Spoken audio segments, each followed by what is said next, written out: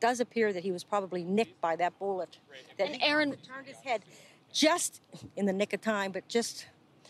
And Aaron, you were so near to all of this yourself. You were right there. How did you personally feel about your own safety? Were you scared? What was that experience? I was totally not scared for my own. None of us in that front row went down to the ground. Not a one. We wanted to only help the president.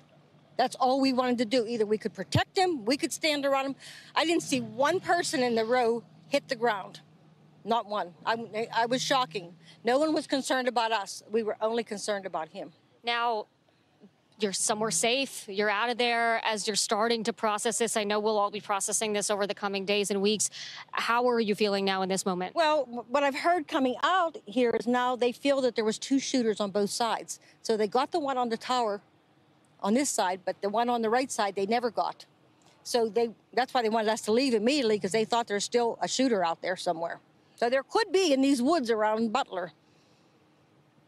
Aaron, you know, I've covered many Trump rallies. I don't know how many you've been to. My sixth. This is your. I was here. I was the fourth car in the parking lot this morning at 20 to 7. So I've worked all day. You've been here all day. Yeah, you know that. I knew you were NBC. We're here. Look, you know the atmosphere coming into a Trump rally. The supporters, very jovial, very celebratory. Typically, people are selling merchandise, food. What were you coming in with today, and what are you leaving with tonight? Well, I was here 4 years ago when he was in Butler. You know, it was like 58,000 people. I tell people it was the most magical night of my life. When he came on that helicopter and circled 2 times, he had 4 rallies that night.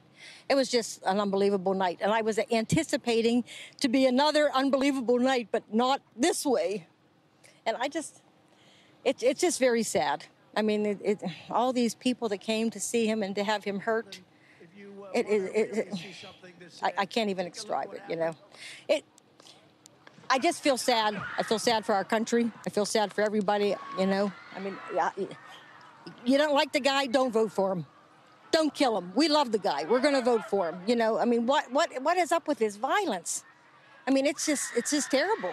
I mean, I just wish that people that, I mean, I'm glad that guy's no longer with us anymore in that tower. And I hope they get the other one too. And I hope they don't nick him. I hope they get him and he's down. Aaron, thank you so much. I'm so glad. No, I'm so glad you're safe. I know it's a lot to process today. Thank you so much for your time.